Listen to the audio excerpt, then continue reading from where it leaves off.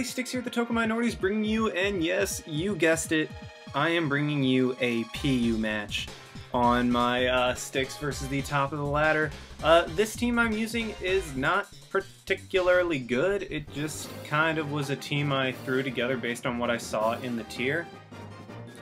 And looking at his team, he actually has a very solid team. I'm not sure how I'm going to be able to deal with it, but I guess that will come as it will. And yeah, we'll just go ahead and jump right into the battle. He leads with his Leave Annie, as I predicted, and I lead off with my Garbodor. Now, Leave Annie carry Magic Coat, however, I think first turn he'll just go for the Sticky Web, as I just decide to set up a layer of Toxic Spikes, as they will help me against his team a lot. And right here, I really should have predicted that he would have gone for Magic Coat, as I go for a layer of Spikes and they get bounced back, meaning I will have to bring Avalugg in at some point to spin those away.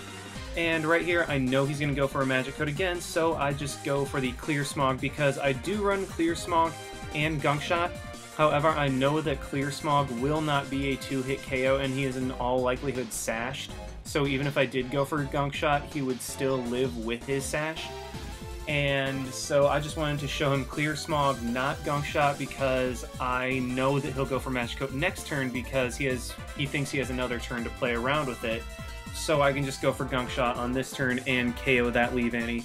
And I still have my Garbodor with full health here, so I will be able to set up another layer of hazards if I so choose. As he brings in his Aurorus, I know even Specs Aurorus will not be able to take me out, because for some reason I am running a specially defensive Garbodor as he goes for Tri-Attack, and unfortunately he gets the Para hacks on the very first turn with Tri-Attack. That's just incredibly unfortunate, because I would have been able to get up Spikes, which would have helped me so much against his team. And right here I really can't do anything else, so I just decide to sack my Garbodor. And I mean, this is where the lack of thought put into this team really shows through, because I had nothing to switch into Aurorus at all, and this is obviously a Specs one.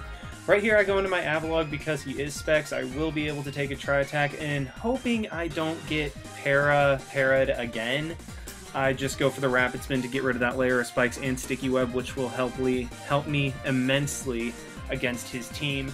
As right here, I'm just going to have to switch into my Kadabra, because I don't want to sack Avalugg yet, as it does hard wall his Basculin, which will be a huge threat, especially with its most likely Choice Banded Aqua Jet. I can just recover up on that. As I go into my Kadabra, I live with my Focus Sash.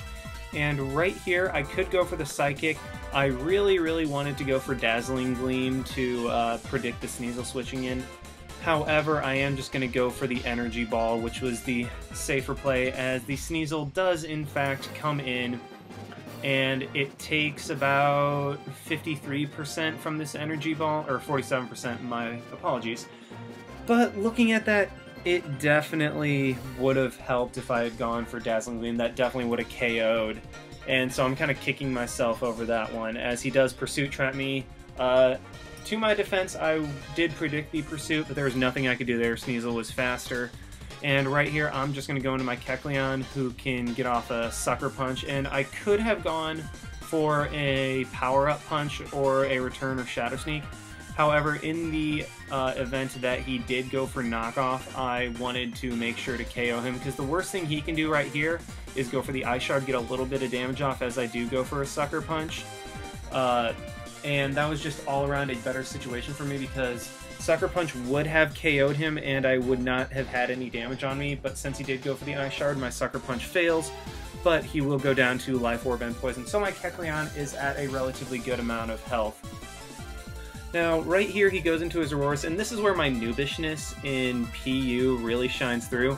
I didn't realize that Sucker Punch does not activate on Nature Power, as he's just able to get a free hit off on my Kecleon. And I would have been able to KO it with a Power Punch or Return, or 2 Shadow Sneak. So basically, Sucker Punch was the worst option I could have gone for, and I mean, that just comes with experience in the tier, as he does hit me with the Tri-Attack, and down goes my Kecleon. Now, right here, I go into my Rampardos, as any hit of mine will take him out at all. I decide to go for the Earthquake, because it will be super effective on... No, I don't go for the Earthquake, that's later. I just go for the Head Smash, in case anything wanted to switch in. Would have KO'd anything. I think that the Simisear obviously would have been overkill, the Basculin would have been dead, and his Rampardos would have taken a chunk. Now his Basculin comes in right here. I am predicting that he will think that I'm going to go into Avalugg, so I just go for the Head Smash again, as I do predict correctly as he goes into his Rampardos, but I miss my Head Smash. Sigh, that would have been easy to hit KO on that Rampardos. So I just decided to stay and get some damage off, as I do get a crit, so there is some justice in the Pokemon universe. I'm really not sure how much that crit mattered. I'll run a calculator, maybe, if I'm not lazy. As he goes into his Basculin right now, the Aqua Jet is incredibly obvious, so I switch into my Avalugg, who will take minuscule amounts from that. I know I'm only at 38%, and this is a Choice Banded Adaptability Aqua Jet that only does 15%. So I will be able to recover all the way back up to, I believe it will be 84% after this recover and lefties, as he brings in his Simisear. Now, I think Rampardos can take a Fire Blast. I'm not sure. Either way, Behem is my win condition at this point, because as soon as I can get it in safely, I can just click Psychic and KO something, as Rampardos does come out right here. And he predicts that and goes for the sub. Really wasn't much I could do. I didn't want Avalugg to die, so my best play was to switch out. And I'm just going to go for the Earthquake right here. Take out that sub, as Poison will bring him down to the point where he cannot sub again. Otherwise, he will die. Now, I'm not seeing lefties, so it must be a Pinch Berry. I'm guessing it's Pataya based on Simisear's actually pretty good speed. I believe it's 101. Behem comes in here. Something's just gonna die from a Psychic. I mean, that's gonna be overkill on anything. He brings in his Basculin, and Basculin just goes boom. It's dead. It's gone. And right now, I have the win right here, assuming he doesn't get a crit or anything. Now, it's worth noting right here that it is very good that I have the Poison on him, because he cannot go for a sub now to get into Blaze range, because he will be KO'd by the Poison following that substitute to activate his Pinch Berry. So because I have that first layer of Toxic Spikes, he is unable to activate his Pinch Berry, meaning this Fire Blast, even with a crit, would not have killed me, and I am able to knock him out with the Psychic, and that will be the game.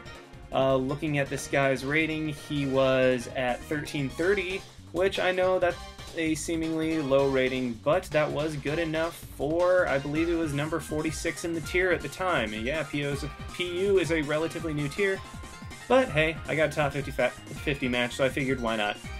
Thanks for watching, guys. This is like, comment, subscribe, all that stuff, and this is Styx signing out. Why not? See you guys.